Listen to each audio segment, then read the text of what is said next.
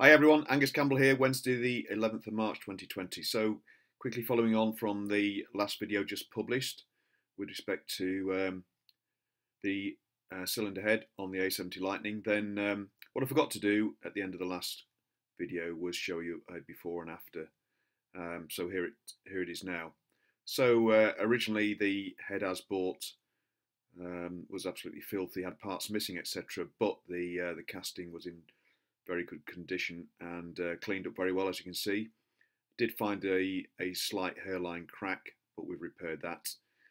So now in a position to take this head and fit the valves and springs and all the bits and pieces associated with that. So first of all, what we'll do is we'll set up in the garage and just have a look at the condition of the valves and springs that we've taken off from the two other heads. So we'll get cracking then. Right, back in the garage. So a couple of things checked. First, I've checked the mating face with a straight edge, and it's not depressed in the middle, not perceptibly. And in fact, with respect to the way this is cleaned up, you can actually see the original skimming marks, which is good. So that's fine. And the second thing that I've done is checked the free length of all the springs. The long ones are a tiny bit shorter than full length, maybe by about a millimetre, but that's not too bad out of 44mm.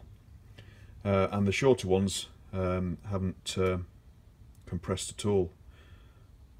In fact, if anything, they're a little tiny bit longer than published. So I'm going to go with those. So we're going to go ahead now and degrease all the components, but also we'll clean up the valves on the wire wheel as well. And the other thing that I have checked as well, and it's probably a little difficult to see, is that the faces, the valve seat faces, are really in very, very good condition. There's a little tiny bit of pitting on the exhaust side, but it's barely perceptible, and you can see on the inlet side it's very good, with a good contact area. So we'll grind them in, but they're not going to take too much, I think, to do that. And I'll probably use a low-speed drill in both reverse and forward to grind those in when the time comes. But initially, let's get the valves cleaned up, check for straightness, etc., and we'll take it from there. Okay, all the valve gear is cleaned up really well. All the seat faces actually are pretty good, not really pitted. That's on the exhaust valve, which you'd expect to be the worst. And they're all straight. Inlet valve's the same, extremely clean. So that's good news.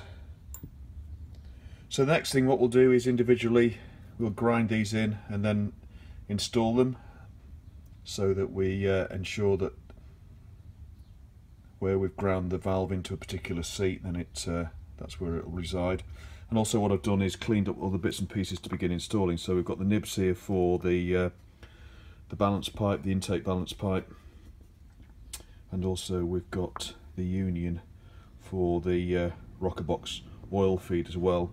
And these are the good parts from the stash that I took from the two cylinder heads. So one or two items such as rocker box, sorry, those are carb mounting studs, rocker box studs, etc. We've got more than we need, so we'll select the best ones of those.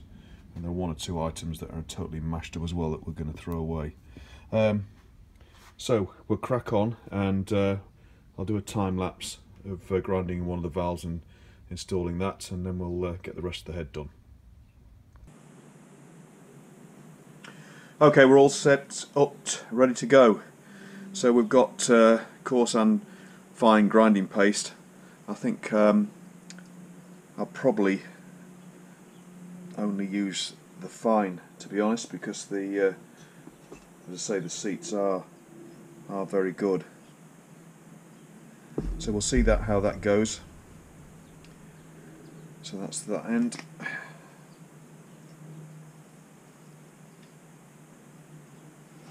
There we go. We've got the valve spring compressor at the ready. We're doing exhaust first. We'll just choose one of those. Actually, that one needs a little bit more cleaning up in the centre. So I'll just do that, and then when I come back, we'll do a quick time lapse of the first one.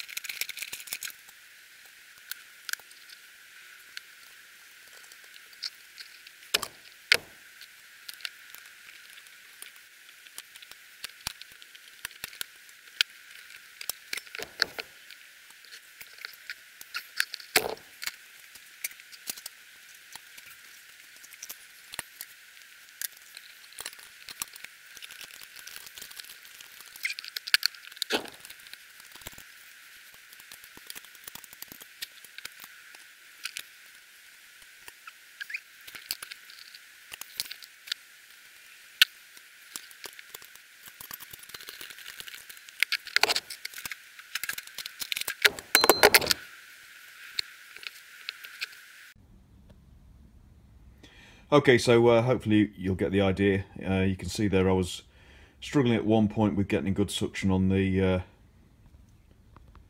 valve grinding stick, but that was after the fact that I realised that I couldn't get the drill in to use the drill. But anyway, they didn't need too much grinding, and also the final challenge was that my usual valve spring compressor wasn't too good on this because of the diameter of one of the ends. It was pulling the springs over to one side, so therefore I couldn't get one of the collets in, which is why I reverted to another Old Faithful. But anyway, we got there in the end. So I'll just carry on now and complete the other three. Just quickly adding that the other exhaust valve seat was slightly pitted, and wasn't quite getting all the pits out with grinding, so what I've done is use the valve seat cutter, and that's polished it up nicely. It's only taken needed a very light cut, and now we'll grind that side in so we get a nice sort of rough surface, which increases the surface area, and then that will be done. And if necessary, we'll do the inlet as well, just to clean them up. You can see on that inlet one or two little tiny pits there, which will probably come out with grinding okay, but it's just so much quicker to do a couple of turns with the valve seat cutter that we may as well do that. Okay, there we are, all done. All valves done. Carb mounting, studs in, oil feed union in, and balancer pipe nibs in. And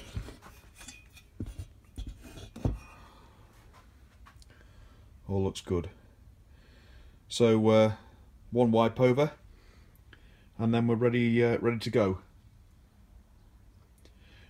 I've got a few things on order, and they should arrive tomorrow. So new outer studs for the cylinder head mounting, and also various nuts. It's worth bearing in mind that the nuts for the mounting studs are cycle thread, as are the nuts for the carb mounting as well.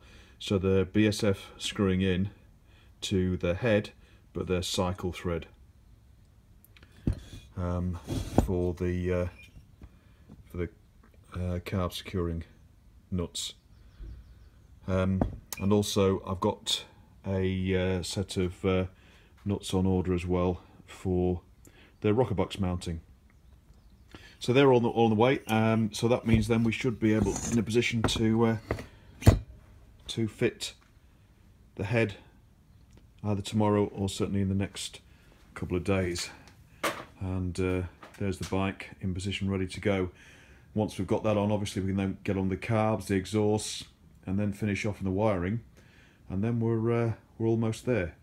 So coming on well, and hopefully still on track to display this and the other bikes at the Stafford show, assuming that's going to go ahead, depending upon the situation with coronavirus.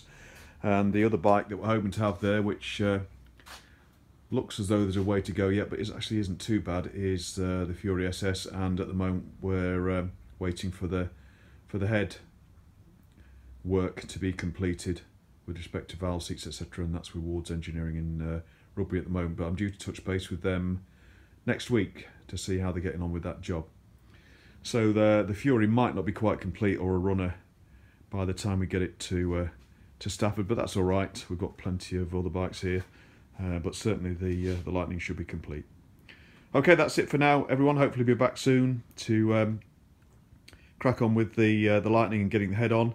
If the parts don't come tomorrow to do that, but then we'll go back over to the Fury. There's one or two bits we can tidy up on that with respect to the rear sprocket, rear engine mounting plate. So there's plenty we can be getting on with. Okay, that's all for now, everybody. Thanks very much for watching. Any subscriptions, any comments, and see you again soon. Thanks again. Bye-bye. Cheers.